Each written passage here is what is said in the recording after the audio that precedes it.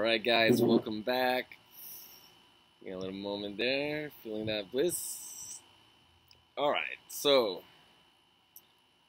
I'm making this video here to go over some of the things that I've already been talking about. Now, I've mentioned several things that would kind of imply that this so-called reality, external world, is an illusion, or that it's fake and that it's not real.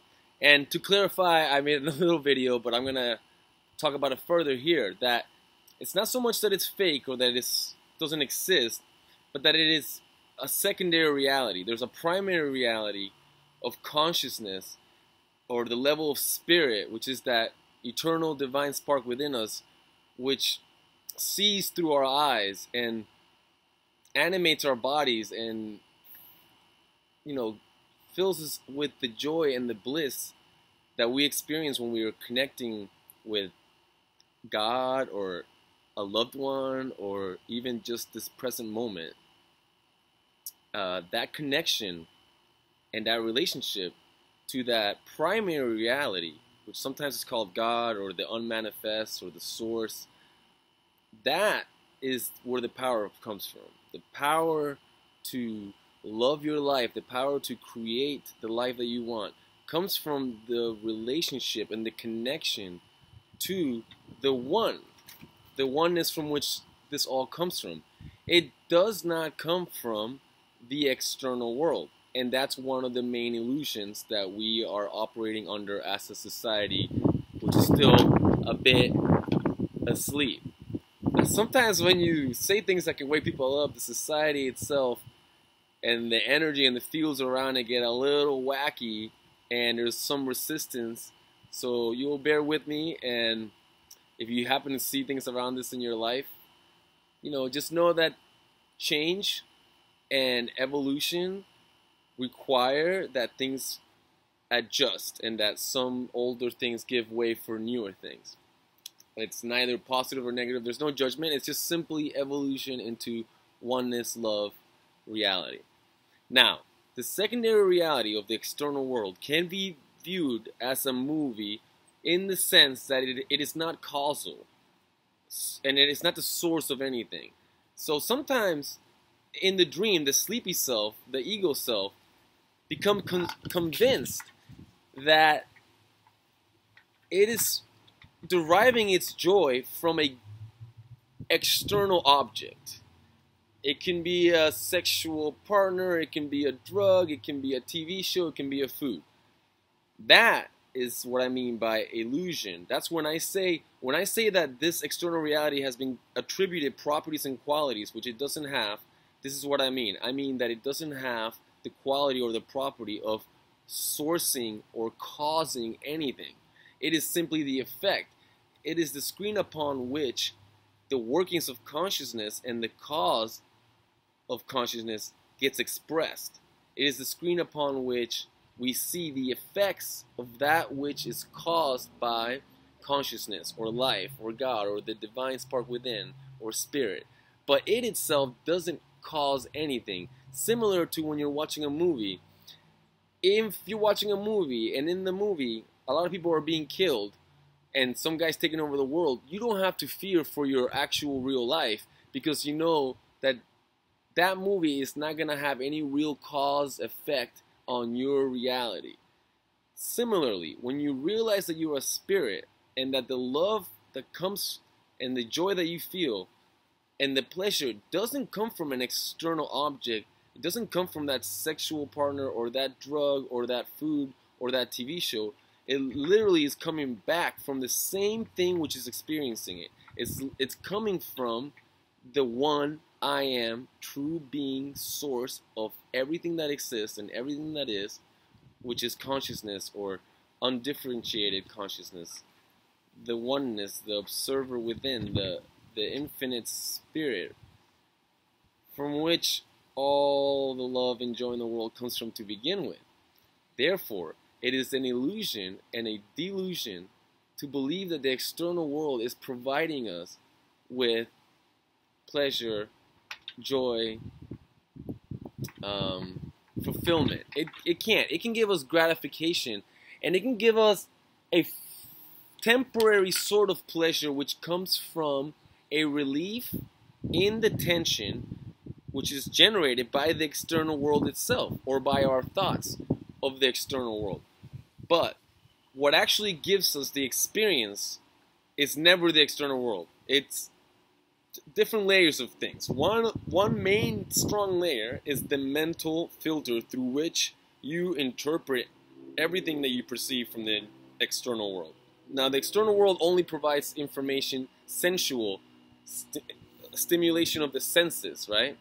But the actual experience that you feel in your soul is provided by the interaction of your spirit with your personality, or your soul and your personality. When those two interact and they decide what's real and what programming of reality you're responding to, which is to say, which beliefs about the experience are you gonna respond to, or which belief are you gonna operate under, or which program are you tuning into or running, which program are you running about the experience or about the event? Which program are you running about the event in order to produce a given experience? So let me say that again. Your spirit and your personality, your personality, which is your attitudes and beliefs, and your spirit, which is the source of everything that you can possibly experience and everything that exists in the world, they interact to decide which programming you're going to tune into about a given event, a given occurrence that happens in the external world, to generate the intention that you most wanted or that you most chose to create. Which is to say that it's not the external world that produces the experience, but it is the program, mental belief system that you have about the event in the external world which truly generates that experience. And this program is somehow trapped or sometimes gets compulsively running automatically in the personality, in the mental chatter, right? And the spiritual practice is to bring in that spirit, that spiritual level of consciousness, to replace or adjust the programmings that no longer serve you with a newer program or a system update, a software update that matches the reality which you most choose to generate. I hope this was helpful. I'm going to make many videos like this, but this one is really just getting to understand what I mean by why is it an illusion? Why do so many spiritual people say that the external world it's the Maya or the illusion, and that nirvana is the extinction of this ego self? Well, I mean, that's the extinction of the ego self, which is nirvana, is the suspension of the chattering personality, mental, mind, compulsive programming which runs automatically. By bringing in more spirit, more of that pure consciousness, more of that true, undifferentiated, infinite spark of divine beingness into your personality, you can override false programming that no longer helps, and you can begin to create a mental structure that matches your spiritual nature, which is one of love and joy and harmony, balance, right? It's creative. It loves to create and care for its creations and take delight in its creations. And that's the nature of reality. That's why it's so often likened to a play or a movie.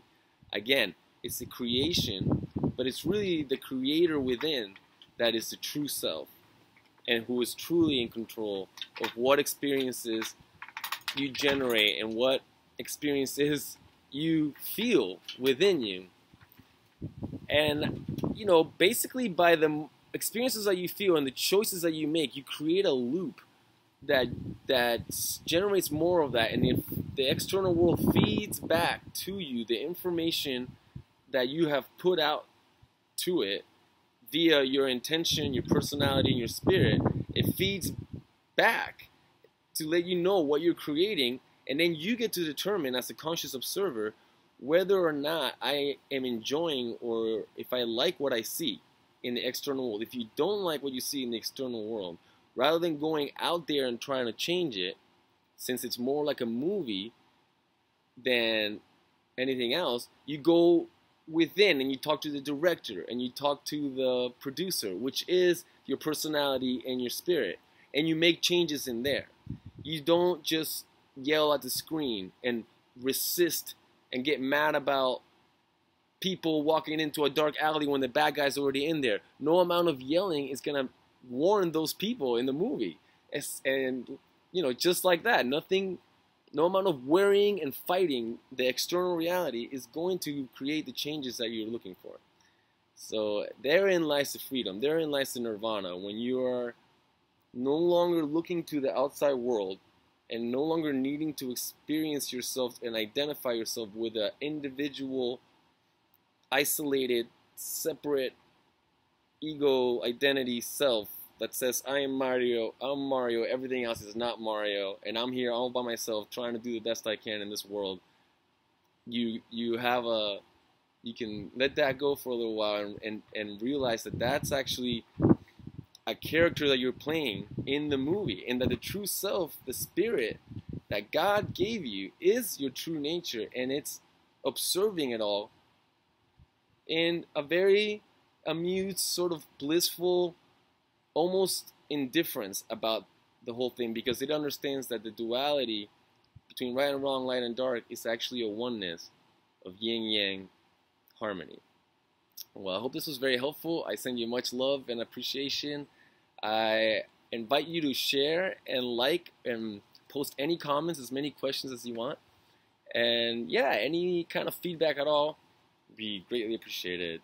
Satnam, namaste, God bless, be well.